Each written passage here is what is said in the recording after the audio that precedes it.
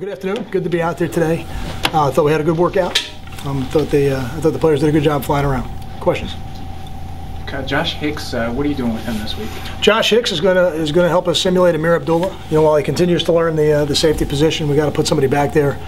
Obviously, that can give us the right kind of look and the right kind of speed, and I think very highly of Josh's ability at tailback. So he's a good person to do that. And then Isaiah Wharton is going to be their quarterback. You know, we just felt like we needed a quarterback back there who's a little bit more of a threat as a runner.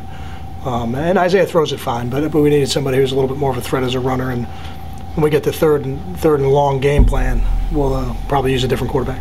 Why Wharton and not Verbitsky, since he did the running quarterback thing the last time? Well, Verbitsky really it was the option, and it's a different system. You know, these guys are in the gun, and the run plays are a little bit different, and the angles are a little bit different. So we just felt like Isaiah would be the best guy for the job. Does he have a lot of quarterback experience or anything? Minimal, but the look we're looking for is more about the quarterback as a runner. And then, again, we'll deal with the passing part of it because their quarterback is an effective passer and a much improved passer from last year, but we'll deal with that more as the week goes on. When you see their quarterback's completion percentage, is that a result that they take a lot of shots downfield, or it's just a little lower than you might expect?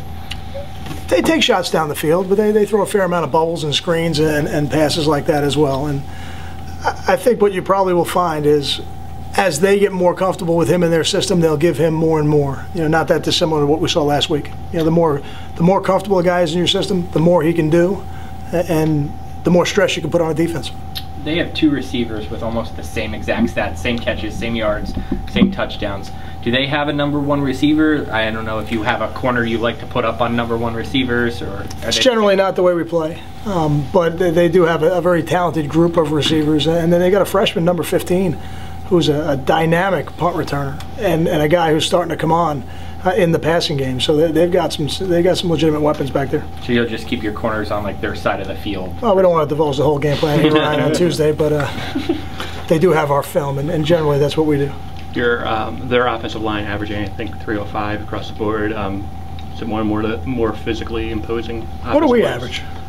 I think about 300. All right. So I mean 5 pounds. But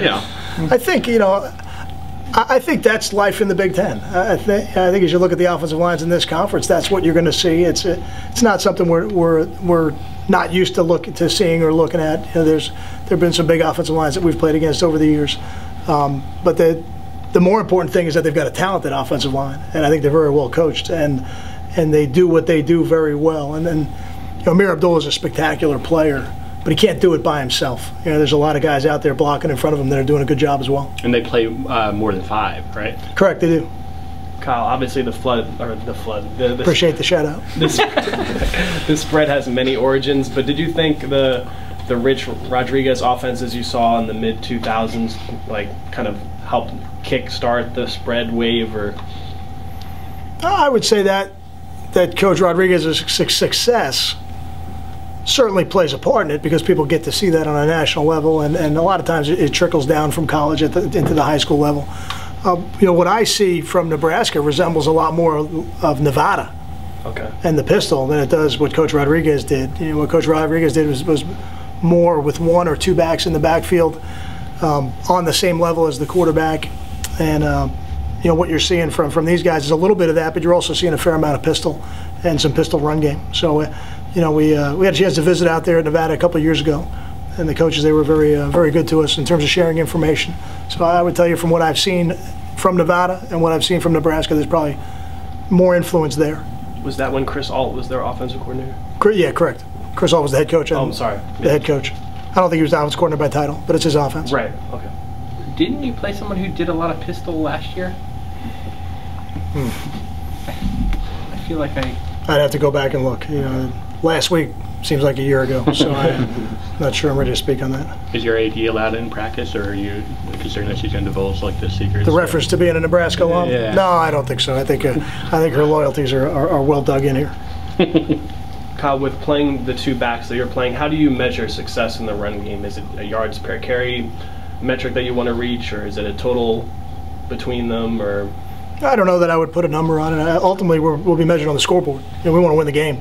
We want to be 1-0 on Saturday. That's the ultimate measure of success. And I think the other thing that we're going to need to do to be 1-0 is we have to minimize the big plays.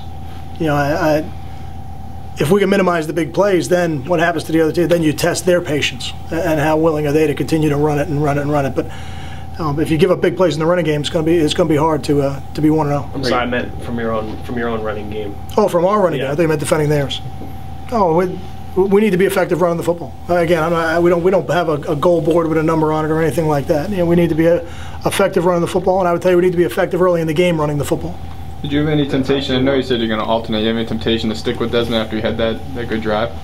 No, I think both guys are doing a good job, and we'll continue to do it the way we've done it. Did what Robert Martin showed you push him closer to working into that rotation? Absolutely did. It absolutely did. I have a very high opinion of Robert Martin, and the most important thing he did was hold on to the football and protect the football, and I thought he did that. It's not just run. Sometimes a guy can run with the football, and he's not carrying it the way you want, and he's exposing it, and it doesn't get exposed because the ball doesn't get up, but that was not the case. I thought Robert did a nice job of securing the football as he ran, so yeah, I would say yes. Thanks. Thank you.